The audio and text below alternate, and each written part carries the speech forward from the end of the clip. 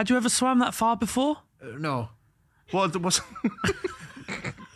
furthest you swam prior to that? Just the pool.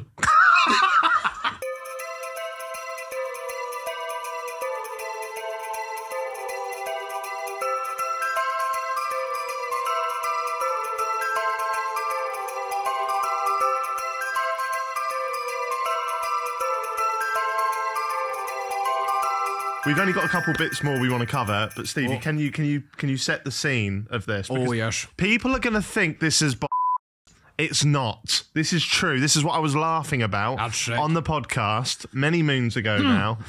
Tell us about the Dolphins, Stevie, and then... Shall I just read the headline? Read the headline, I'll tell you there was a bit of journalistic romanticism onto them articles. Oh, okay. This is the headline. Man rescued thanks to dolphins after 12-hour sea ordeal is 14. revealed to be... How long? 14, sorry. Sea ordeal is revealed to be Frostbit Boy, the viral video star who found fame in 2015. Mm-hmm. Dolphin saved your life. It was 14 as opposed to 12, and there was dolphins in the water, but that was much earlier in the day than the time that the Coast Guard picked me up. I'll tell you how that came about. Whenever I got into the water, because whenever I was swimming earlier in the day, we were maybe only maybe 3 or 4 at this stage. Then it was I had seen the fins up in the water, and then I was looking at them. Then I said, "Oh Jesus, I wish I had googled this in case they were sharks." And I thought maybe they were sharks. So whenever I got on the boat along with the Coast Guard, then I had asked them the question. I says, "Is them sharks, are they?" And then they says, "Oh no, them's only dolphins. They would help you if anything else." So I realised then there was the dolphins. Then and then somebody down the line got it onto their heads that these dolphins was in the water, and and then there was these bizarre theories then about apparently maybe they are true. The dolphins have these great healing properties then. Apparently dolphins do save people. This is what my mate said in the pub yesterday. And my mate's a good source. I heard that at the time. Yeah, and apparently sea lions as well have saved people because they're quite curious. So why were you having an ordeal in the sea? Why'd you go in the sea? Well, it was just whenever we came to the end of what I've already told you about me trying to short myself out to get into America and trying to make it at home, and then trying to get in there, and don't tell me you were trying to swim to America. No, I wasn't just trying to swim to America. No, we're mad, but we're not just that mad. But it was and so it was after I had finally went through all of the Constitution, and I had went through my whole plans of just, I was like, right, I'm going to know how every bit of this new island looks like, and I had just about come to the end of sort of formulating my plan, and I says, right, this is going to take an extraordinary man to do something like this. So I always say, right, train for the heavyweight and then enter the featherweight. Good. So many people have made millions. Many people have ran countries. These are not in themselves unique aspirations. But I never heard anybody do a thing like that. So I just looked over at this lighthouse then. I says, right, that's my castle. I'm the High King of Ireland. That's the target. Away we go. I just kept swimming and swimming and swimming. And away we went then, and I finally got to it after about 11 hours then, and I got onto this lighthouse then. The dolphins had been in the water earlier in the day then, and then I just climbed onto the lighthouse then, and then just started giving out a few of my speeches from the lighthouse then. Did you? I was addressing all these crowds and everything. What, there were crowds there? No, there wasn't. Just imagine a crowd. Just rehearsing them in advance, so, like. How far did you swim? It was 14 kilometres. What, in freezing cold water? Well, sort of acclimatised to it as it was on a while. It was warm earlier in the day. Had you ever swam that far before? No. What's the furthest you swam prior to that? Just the pool.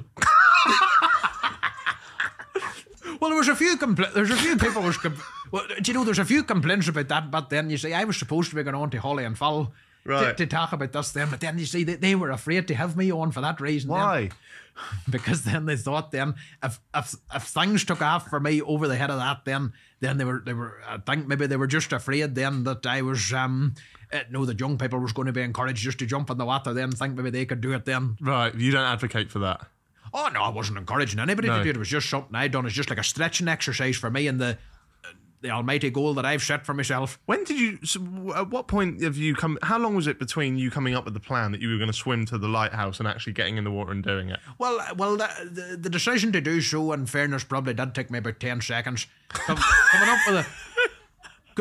up with the Irish plan and that was all just sort of going on with me at Covoid whenever I had nothing better to do. But you were just already there. You saw the lighthouse and went, I'm going to swim. Yes. Do you know, so if you go and do something like that, do you know, it dwarfs the challenges that's ahead of you that type of way. So now whenever I say, right, I'm going to go on and become the King of Ireland, it's just something I'm going to do. Yeah. So you can swim to a lighthouse. Yes. You can, yeah. And then after about 20 minutes or 30 minutes, I just got back in and says, right, we need to swim home again there now, and then just jump back in the water to swim home again. Surely you must have thought, I've just swam this far, I can't go back and do the same. See, you know, that was the way everybody said it, but you know, and like, now as I say, I'm not encouraging anybody to do what I done or anything else, and it wasn't that, you know, I was ungrateful to the people that got into the water after me or anything like that. You know, I certainly was, and they, you know, I hope that they knew that now. I'm at a point of trying to explain that to them and everything else. But, I mean, I did not feel that I was fighting death. I still don't believe that I would have died. Oh, so you think they pulled you out even though you could have kept going? Oh, you did. I believe so. You didn't SOS. You didn't say I need to get out. They just came and got you. Oh no, somebody had seen the clothes lying on the beach, and then they just seen the clothes out on the beach, and then all these helicopters and boats and everything was out then. Oh my God, that's almost better than Dolphins. That's true. And then it was going on all day. Apparently there's a whole search party back at the beach. Yeah, because it'd been 14 hours. Aye. All these people thought I was dead and all. Why are you in swimming shorts? It's just boxers. I was going to say, because you weren't even planning to go in the water. No, so I got on, and then I just got onto the boat then, and that was all right. And then we just went to the hospital to, my kidneys were just a wee bit, needed warmed up a bit, and then just my temperature was a bit low, but other than that, but... Is that the scientific term? Sorry, sir, come in, your kidneys need a bit of warming up. But no, about half an hour later, I was ordering Chinese and beer into the hospital. Frozen on DVD. That turned right. So, you said before you entered the water, you saw these fins and you thought they were sharks. Why are you still going in the water? Well, there was not much turning back at that stage. Yes, there is. You're not in the water yet. I was in the water at that stage. No, he asked once he got picked up in the boat. But he saw the fins before the water. This is a monologue. This is me talking to myself. I'm saying, you know, I wish I had Googled this.